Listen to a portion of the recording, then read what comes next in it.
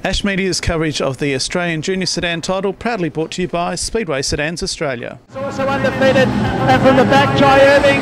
It's a ragged old start. The green lights have come on though, and Brock Atkins sneaks up the inside. Matty McGee's already there, and Jaden Edwards went 4 wide at the back of the field and got past a few, so moved down the back straight the first time.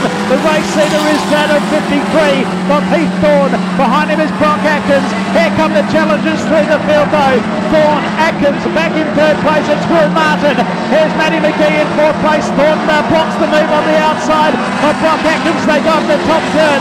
Back after Martin and McGee. We've got Edwards up into 5th place. Then Hayden Brown. So move down into turn number 2 and down the back straight. Thorne just in front. On the outside is Brock Atkins, the Victorian and Tasmanian champion. Well, Thorne has it buttoned off. Edwards goes around the outside of Will Martin into 4th place. Hayden Brown from the Northern Territory. Then Corey Greening. But it's Heath Thorne out in front. Matty McGee in 3rd place has got the quick lap of the race at 21.495 as they storm down the back straight here in the Timmis Speedway. The final qualifying heat in round number 3, and it's Heath Thorne from South Australia giving plenty of cheek to the Victorian and Tasmanian champion. Brock Atkins does it 21.243. Matty McGee in 3rd place. Jaden Edwards 4th, then Will Martin in 5th. Brock Atkins tries to come underneath of Heath Thorne, but the little black charade still has control of the race as they come out of turn 4 once again.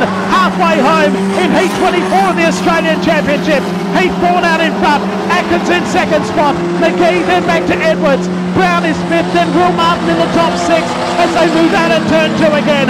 Into the back straight. Atkins this time maybe looks for the outside run.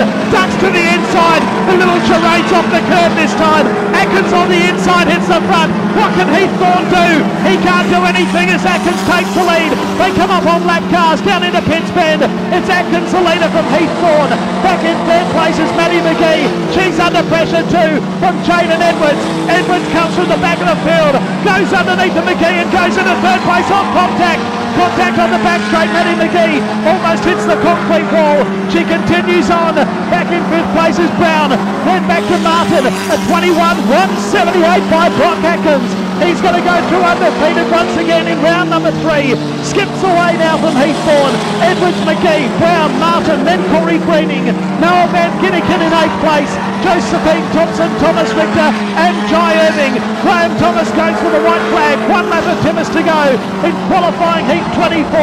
Atkins out in front. Thorne 2nd. Edwards 3rd. McGee back in 5th place. After that is Brown. Then Martin and Greening as they move down the back straight both the last time. Come on race fans, where are you? It's going to be a Victorian victory again, and it's going to be Brock Atkins who hangs on and is still undefeated. Brock Atkins first across the line. Heath Thorne 2nd. Jaden Edwards 3rd. 4th place will go the way of Matty McGee in 38. Following them through will be Hayden Brown in 77.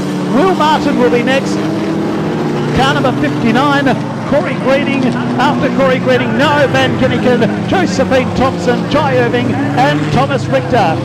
The margin was .777, the quick lap of the race at 21.178 by Brock Atkins in winning the final qualifying race of round number 3 of the Australian Junior Championship.